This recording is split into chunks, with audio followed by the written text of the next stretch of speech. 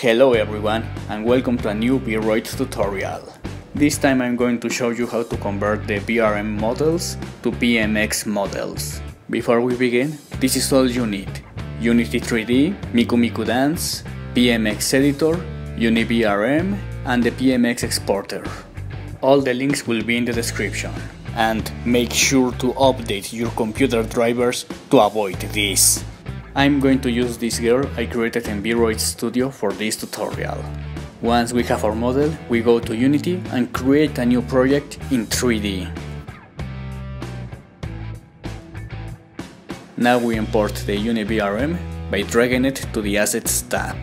We do the same with the PMX exporter. Now we can import our VRM character. I will create a new folder to keep the things together.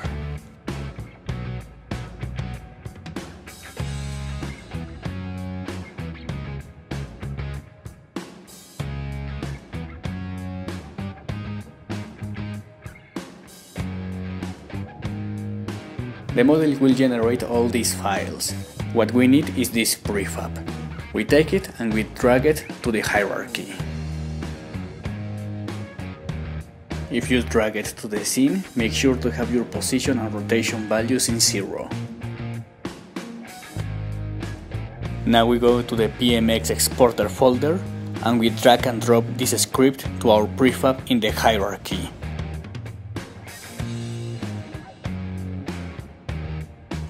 We are going to leave these checked boxes just like that. If you want your model to look a little bit better, you can check this box. But your Mikumikudance must have the effects tab installed, so I will uncheck it. Now we right click the script and we choose the export option. I recommend to save it in an empty folder since you are going to have the model file and a folder with textures. And with that we have our PMX model ready. But we need to fix a few things before we can use it in Mikumikudance. So we will go to PMX editor and open our model. Since I want it to be a little bit smaller, I will set the scale at 90%.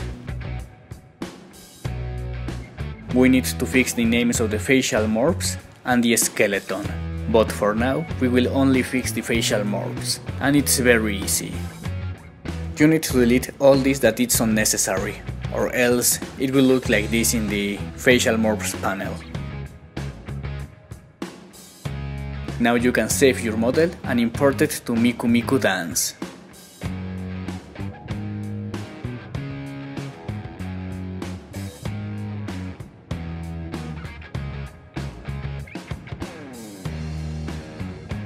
And this is all for now.